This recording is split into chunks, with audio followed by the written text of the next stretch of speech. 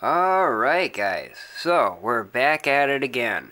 Sorry for the delay. I've been busy working on a bunch of customer repairs at their own homes, so, I don't bring the camera when I do anything like that. But, we're going to be starting a few videos here. There's going to be more than one video. It's all going to be about CRT monitors. I'm not like an expert on CRTs. I know just enough to kind of like fix them. As you can see, this one's got some issues.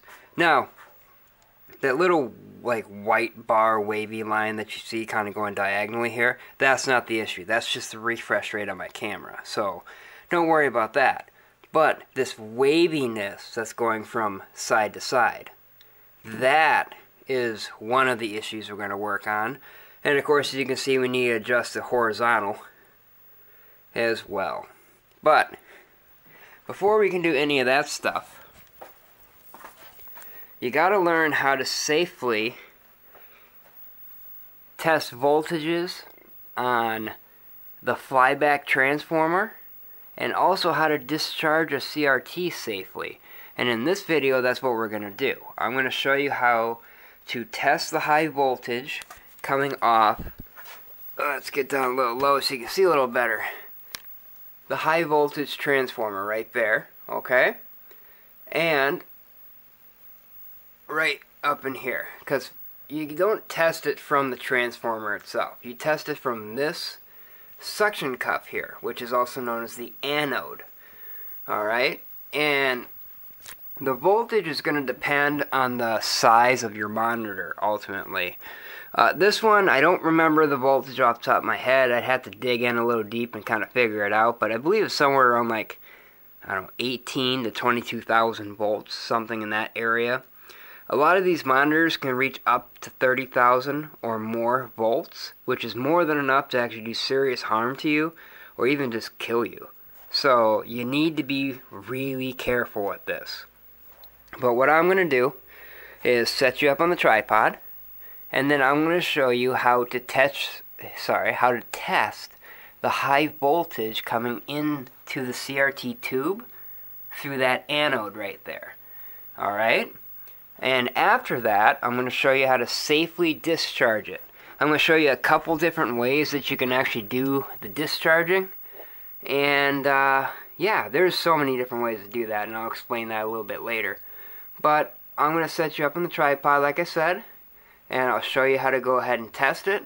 Then I'll show you how to discharge it, and we'll take it from there. Alright, we'll be right back.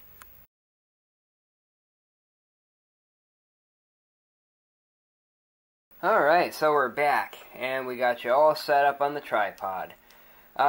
Something I didn't mention before was what this monitor is. This here is a Wells Gardner K7000, okay? And like I mentioned before, I don't remember what the high voltage rating for this is. I think it's between 18 and 22,000. I'm not quite sure. It's probably less than that, to be honest with you. But the purpose of this video is just to show you how to safely test the high voltage and then safely how to discharge the CRT so you don't hurt yourself. The issue that's currently going on with this particular CRT, I'm not sure what it is. I've already replaced the capacitors on this monitor a long time ago. This has been sitting on my shelf, and now I've decided it's time to maybe dig into it more and see what's going on. But we'll worry about that later on. The first thing I want to show you is what I'm using to test the high voltage. And you can't use your standard multimeter or anything like that. It's gonna fry if you do that, and probably hurt you too. You need a high voltage probe, alright? What I'm using is an old school B&K HV30 high voltage probe. This comes with a detachable voltmeter. Now, this particular high voltage probe only goes up to 30,000 volts. You can get probes that go up much higher than that. Again, some CRTs are going to go higher than 30,000 volts. I don't work with CRTs currently that go higher than that. The most common ones are going to be these little 19 inchers and 13 inchers that I work with. So this is more than enough. The key thing to know is when you're using one of these high voltage probes, on one end of your wire, it's just a gator clip. And this gator clip goes right to the chassis frame of your monitor. The reason being, this chassis frame is hooked up to the field ground. Alright? The next thing you're going to do is you're going to take the silver tip of the probe here, and you're going to literally put it underneath this suction cup and right inside up to the anode hole.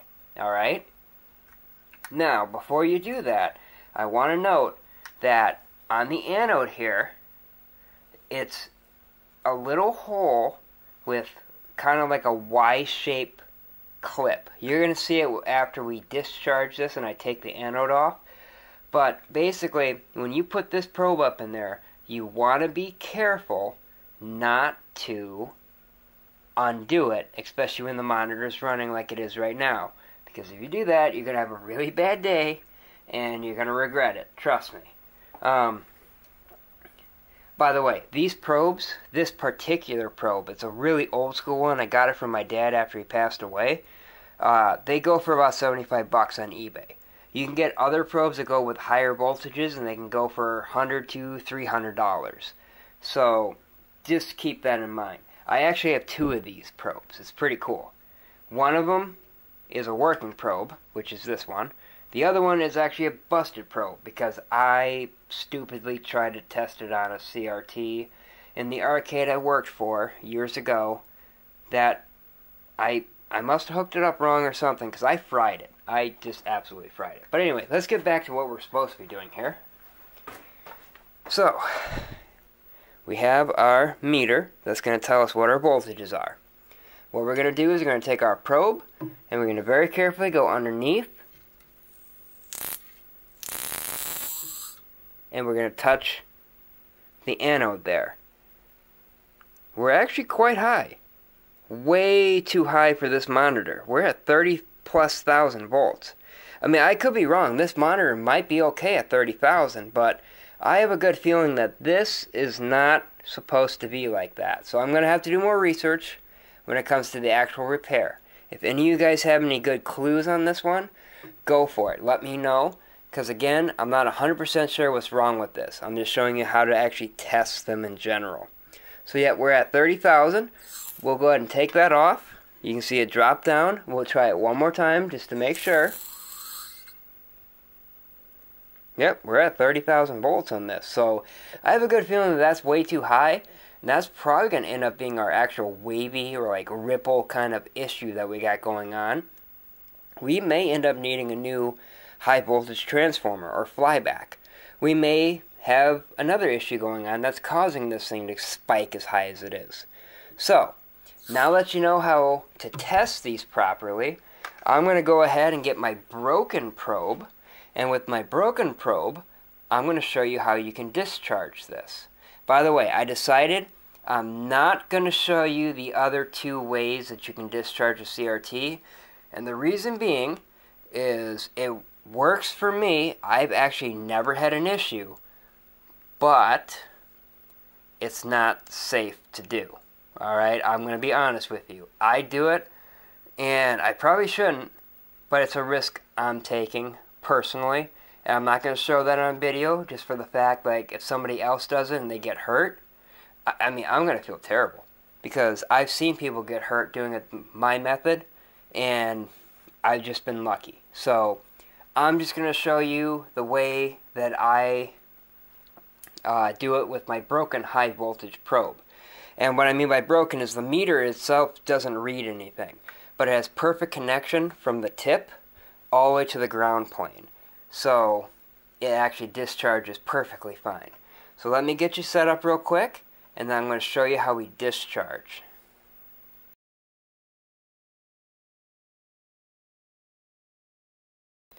Alright, we're back, guys. So, just so you know, I do believe I have some other issues going on with the high voltage here. I can't confirm all that yet until I replace a couple of resistors that I know are bad on this monitor chassis.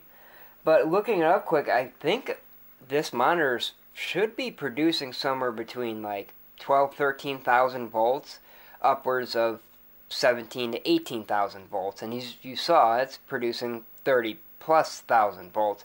So it's definitely not working the way it is, or supposed to be. And that's probably what's causing my entire issue. So we may end up using this as a how to change a flyback video in the future here. We'll find out. But right now, what we're going to do is we're going to discharge this thing, okay? So the key to discharging a monitor is first you need to turn it off, okay? So we're going to go ahead and unplug it. You can hear that discharge of that high voltage in there. So at this point, using our broken high voltage probe, we're going to go ahead and clip our alligator clip to our chassis, so it's basically set up on field ground. And then we're going to go ahead and move you a little, and the high voltage anode right there, we're going to touch that with the high voltage probe tip, and that's going to take all the charge. Well, I'm sorry, not all the charge. There's still going to be a little residual charge left, okay? But it's going to take the majority of the charge, and it's going to send it right to field ground, essentially discharging the CRT. Now, this being a Wells Gardner K7000, if you wanted to, you could wait anywhere from 20 to 45 minutes after you power it down and unplug it, and it'll self-discharge. But even that, I don't trust, and I'll still go ahead and do the discharge procedure. Alright, so this is how we go ahead and do it. I got it hooked up to the ground already, and I'm just going to go in here, and I'm going to go ahead and discharge. You didn't hear a pop because the whole self-discharging worked. And you can use your probe or whatever you want that's discharging it to pop the anode right off. Of course, be careful. Don't have your hands in the way because there could still be a little charge in here. I like to go up and touch right inside the anode hole here. Make sure that's as discharged as it can be. And then, of course, touch on the anode socket here. Make sure that's discharged. Now I know that, I can disconnect my ground prong. And then kind of show you what I was talking about with this whole anode. Alright. You see that? It's like little hooks. There we go. So that's what I was talking about earlier. You need to be careful when you test the high voltage in general, because if you were to undo that by accidentally pushing one of those little clips to the side, well, you're gonna have a bad day. You know, even if it doesn't touch you, it could short out on the chassis or anything like that, and you're just gonna have nothing but problems. So that's how you go ahead and discharge a CRT, and you do it safely. Like I mentioned before, I'm not going to show you the other two ways that I do it because, in all reality, yes, they've worked for me, but they might not work for you, and I don't want you to get hurt. So, you either need to go online and buy an actual discharge tool, which is essentially just like the high voltage probe, where it goes into your field ground, and it's got a special, like, heavily insulated probe that is stuck underneath the anode cup. And that'll help discharge the CRT. Or, if you have a high voltage probe that happens to be broken, as in the meter's broken, but you still got a connection from the tip to the ground, you can use that, and it's going to discharge it just fine. As you can just see, I had no issues whatsoever. Now, just want to make a note here. That little anode hole there, even though we've discharged this tube is still going to collect a charge, especially over time, with static in the air, things like that. If you stick your finger in that hole right there, you stick your finger in there, you are going to have a very bad day. You're going to completely regret it. Will it kill you?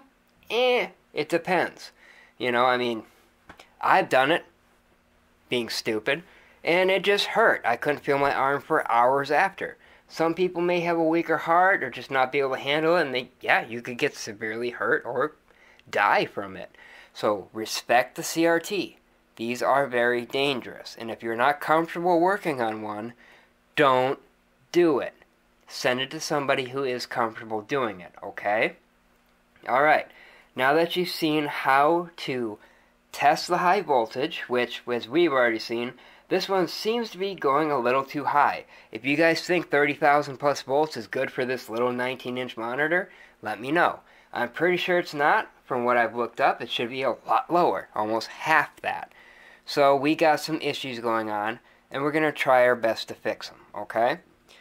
Not only that, but I showed you how to safely discharge one of these. And this is going to be common through all CRTs, okay?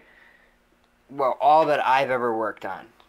If that's another thing people want to note in the comments, please do. Because if there are types of CRTs out there that need to be discharged in a whole different manner, or shouldn't be discharged at all, let us know. It's going to be helpful. So, I'm going to go ahead and end the video now. And like I said before, we've got a few videos coming up here that has to do nothing but CRTs. We're going to learn how to clean them. We're going to go ahead and fix some problems. We're going to diagnose some issues in general. And we'll just go over some stuff, alright? But until then, have a great time. Thanks for watching. Like and subscribe. And we'll see you on the next video, guys.